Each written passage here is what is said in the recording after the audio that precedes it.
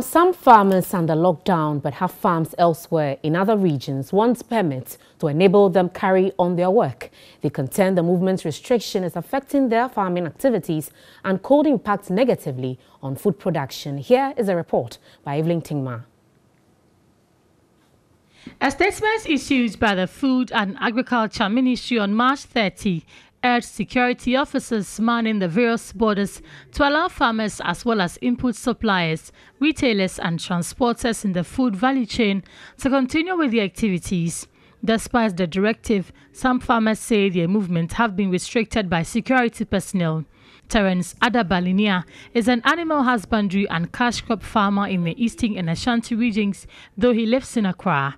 He said he was in Accra to transact business when the lockdown in Accra and Kumasi took effect. Currently, the feed fish meal to mix with other feed for the pigs is running out or is out, and I cannot go to buy and send to the farm manager to be able to feed the pigs.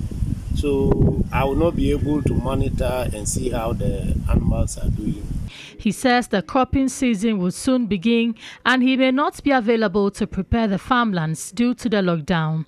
Charles Nyaba, who is head of programs and advocacy of the Peasant Farmers Association, suggests farmers be granted permits to move to their farmlands in other regions. There should be a way to allow farmers who live in Kumasi and Accra and want to go to their farms to farm, to go there.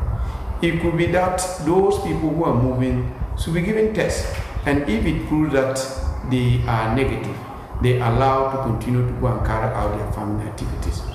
The farmers fear there could be food security challenges in the long run if they are not allowed to move. But Acting Director of Crops, Seth Oseyakuto, in a telephone interview said farmer-based organizations could provide identity cards for such members for easy identification by security officers, adding that it would be impossible for individual farmers to be given that recognition.